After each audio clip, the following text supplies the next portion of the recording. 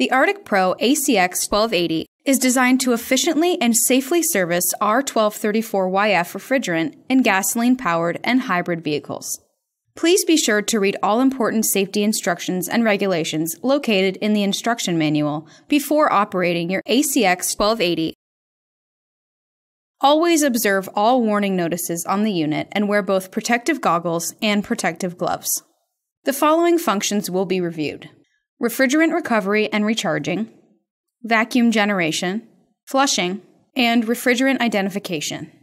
Please note that the ACX1280 can only be operated with R1234YF refrigerant. When removing the packaging, use care to ensure there is no damage to the actual unit or the included accessories. Contact our customer service department immediately if any damage is suspected. Remove the bolt from the rear handle mounting hole, located on both sides of the ACX1280. Rotate the handle upwards and over the top of the handle mounting spacers. Insert the bolt on each side through the handle and the spacer. Then tighten the bolt. Also, tighten the bolt at the front side of the handle to ensure it does not come loose at a later time. Remove the plastic bubble wrap from the handle. Here is the LCD main display. These are the selection and function keys. The circle or OK key confirms or stores current data. The square key function depends on the current menu. The triangle or back cancel key takes you back one menu level or cancels the current operation. The up or down control and the left or right control are used to scroll through the different menus. The Enter key is used to confirm and store the current data. The C key is used to delete characters to the left of the cursor. The I key displays current data. The alphanumeric key is used to switch between numbers or letters for input. The current mode is shown on the bottom right of the screen. The status warning light will blink green if the current operation is successful. Red means the current operation is unsuccessful. These are the high and low pressure gauges, the integrated printer, and refrigerant identifier. There are two service doors, one on the left side and one on the rear of the housing. Tools can be placed on the upper cover. The service door on the side provides access to the internal refrigerant bottle and the filter dryer. The service door on the rear permits access to the vacuum pump oil fill, drain bottle, and to the used oil bottle. To remove the used oil bottle, pull the connection upwards slightly and detach the bottle downwards. Never operate the ACX1280 without the service doors. Now, we will go over some important information about connecting with the quick-release couplings. The service quick-release couplings are connected to the service connections of the vehicle air conditioning system during AC service. When not in use, the service quick-release couplings can be connected to the parking flush couplers. To remove the service quick-release couplings from the parking flush coupler, press the coupling slightly toward the connection and carefully pull the knurled section back to unfasten the coupler. To connect the coupling, position the coupling on the parking coupler or flush adapter, pull back the knurled section of the coupling element, and press carefully onto the connection. Before we begin, make sure the locking caster brakes are locked. Plug the ACX1280 into a power supply and flip the rocker switch to the on position. It is important to note that the refrigerant identification unit is incorporated into the service procedure and is always used during the AC service. Now that the unit is powered up, the self-test starts automatically. A menu will appear following successful completion of the self-test, and the fan will switch on. From the main menu to select your language, select Settings, then General Settings, and Language.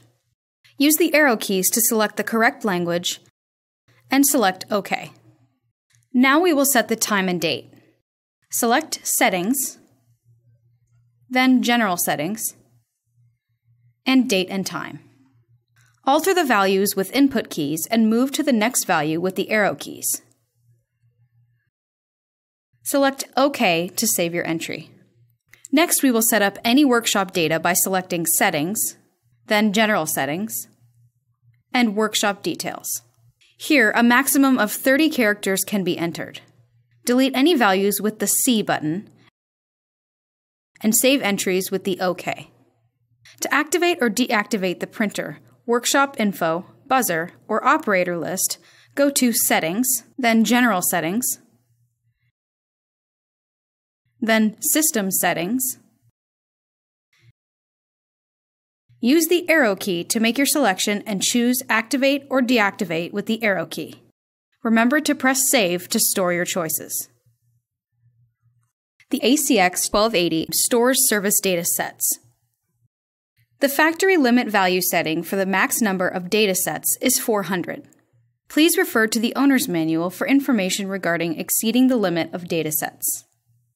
There are 3 service phases. The recovery phase is when the refrigerant is extracted from the vehicle, cleaned, and routed into the internal refrigerant bottle. The vacuum phase initializes a vacuum in the vehicle air conditioning system, and the system is checked for leaks. The recharge phase is when the vehicle air conditioning system is filled with a specified amount of R1234YF refrigerant. Let's start with adding a new vehicle to the operator-defined database. Select Settings, then My Database, and alter the values with the input keys.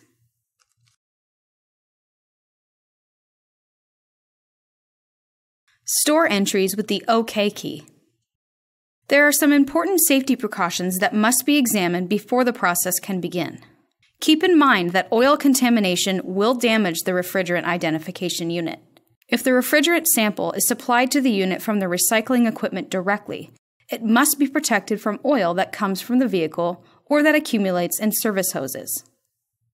The operator must examine the hose and white sample filter for oil contamination prior to every service, and stop immediately if any oil is observed.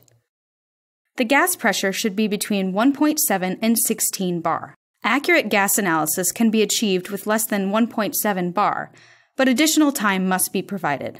In this case, start the flow of gas and then wait for 20 seconds before instructing the refrigerant identification unit to test the gas.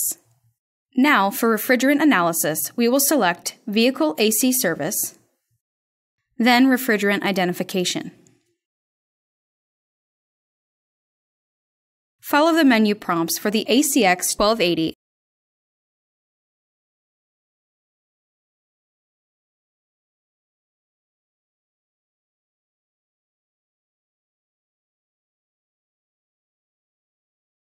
For decontamination, please refer to the owner's manual for complete directions on how to remove the contaminated refrigerant from the service hoses and couplers.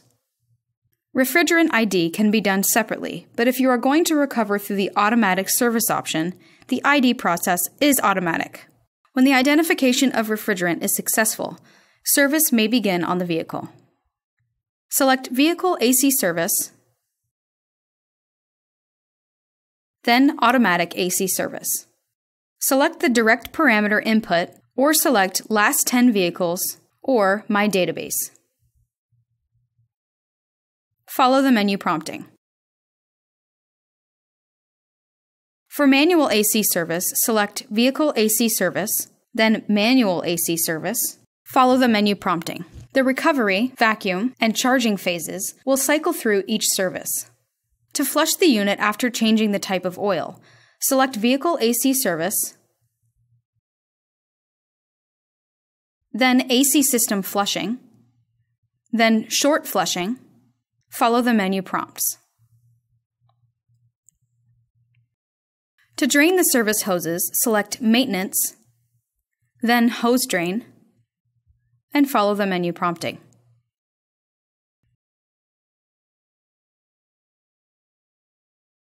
For setting service parameters, select Settings, then AC Service Parameters. Alter the parameters with the input keys. The parameters can be preset at the start of the corresponding service phase in manual and automatic AC service.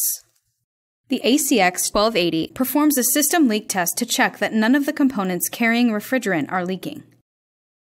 After 68 kilograms or 150 pounds of refrigerant has been processed, after combo filter replacement, or after 60 hours vacuum time, the operator is requested to perform a system leak test. It should only take 30 minutes. Select Maintenance, then System Leak Test. The leak test process will begin. Refer to the owner's manual for any troubleshooting. ACX1280 Maintenance. Never perform any maintenance work which is not expressly recommended in the owner's manual. Contact customer service if components have to be replaced other than in the course of maintenance work. The ACX1280 stores various protocols which can be printed out for the last 3 system service reports, including Self-Test Report, Refrigerant Report, Error Report, and Operating Hour Meter. To print, select Maintenance, then Service Report. Use the arrow keys to select and print the protocol. Part of the routine maintenance is calibrating the scales. To begin, select Maintenance, then Maintenance Calibration,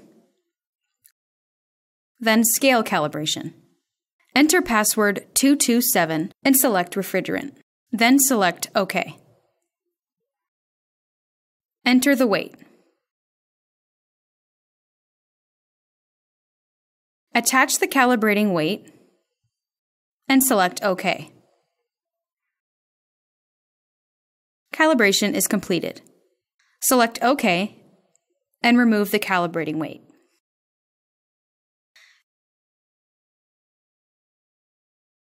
To calibrate the used oil bottle scale, select Maintenance, then Maintenance Calibration, then Scale Calibration. Enter password 227, select the used oil scale, then remove the bottle, select OK, attach the calibrating weight to the scale selected, enter the weight, select OK, and the calibration is complete. For a calibration check and tearing of scales, refer to the owner's manual. Next, we will discuss how to replace the inline filter of the ACX1280. Inline filters must always be changed when replacing the filter dryer. The inline filters consist of a filter element fitted in the hose adapter. First, drain the service hoses. Then, disconnect the service hoses from the inline filters.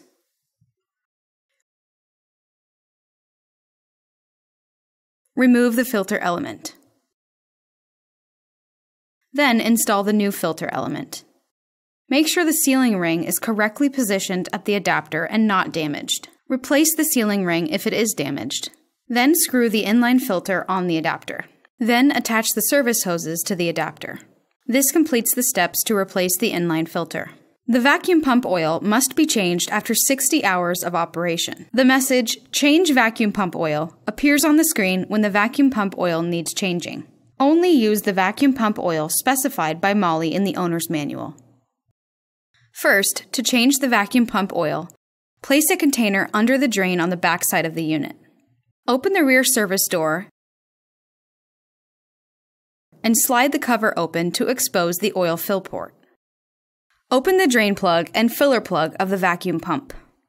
Drain all of the oil and then close the drain plug. Pour the vacuum pump oil into the oil fill port until the oil level is somewhere between the minimum and maximum lines. Power the unit on and start a vacuum process. Be sure to check the oil level. The oil level is accurate when the level is midway between full and empty. To reset the oil change interval, select Maintenance, then Service Report Statistics,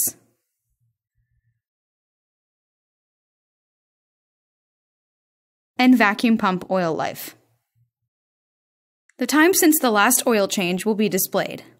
Press the Reset button and store the entries and return with the OK key. To change the combo filter, follow all safety precautions in the owner's manual. It is important to note that the ACX1280 will disable at the end of the filter service life. Each filter is marked with a unique code, and this code must be entered when replacing the filter. It is not possible to operate the ACX1280 if the code is reused.